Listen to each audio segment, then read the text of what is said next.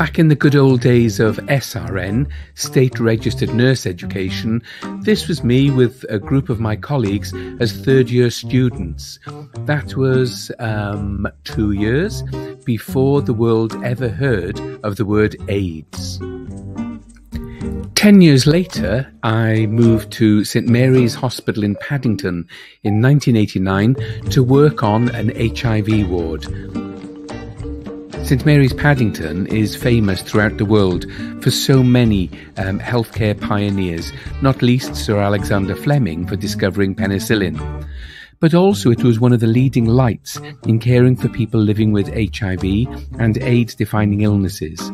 We had 2 inpatient wards, and routinely we'd have about 5 to 10 people dying every single week on both of those wards of AIDS-defining illnesses.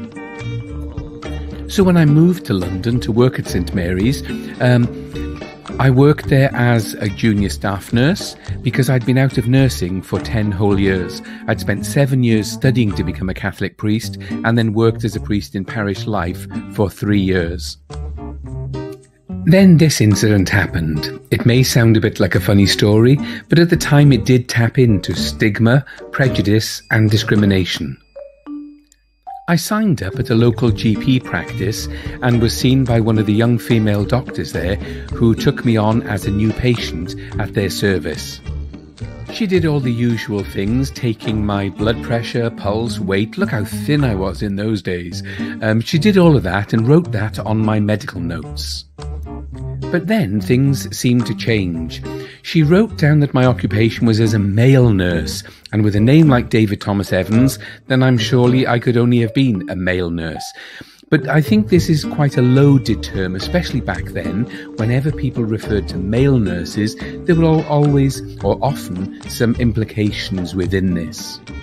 And things got worse, because she then added that I was a male nurse working on, and in very big letters, she wrote AIDS ward. The plot thickens because she then changed the colour ink of her pen and she wrote in huge letters underneath, gay, followed by some exclamation marks. Now, at that time, I didn't actually tell her that I was gay, so she made an assumption there. Maybe because I was a male nurse and working on an AIDS ward, as she had so clearly written. Over the decades, of course, lots of gay people are now happy to be out with our identities and no need to conceal them as we used to in the past for fear of what may happen with prejudice and discrimination.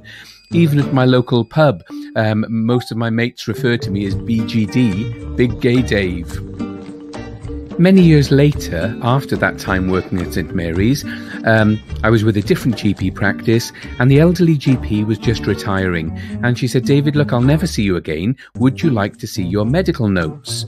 So I said, yes, please. And when I look back, that's when I first discovered all that the GP had written on my notes during my time at Paddington.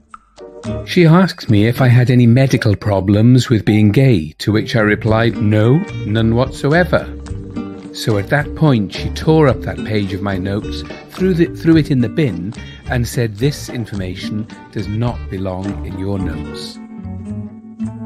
The reason why I was so concerned about it at the time is that this was the typical questionnaire that we all used to receive back then from any life insurance or mortgage companies, asking us if we belong to any one of these so-called AIDS high-risk groups.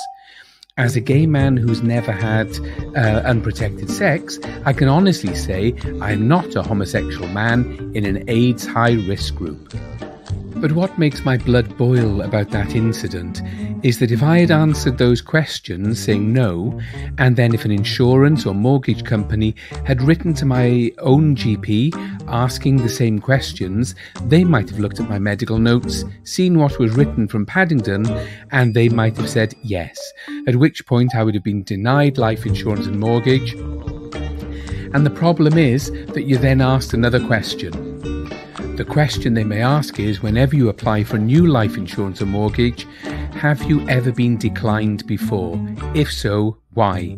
And this is why so many gay males in particular used to dislike revealing their sexual identity and orientation to their GP practices because of the discrimination. That should no longer happen after a joint communique between the BMA and the Association of British Insurers. You can check out the agreed guidelines, but basically what they're saying is now that insurance and mortgage companies have no right to ask whether a person has been tested for individual incidents of sexual infections, HIV, or any of the hepatitis. All they can ask for is whether a person has had a positive test result to HIV, hepatitis B or C. Here's one link to the guidelines if you want to check it out. I hope you've enjoyed this story. Thanks for listening.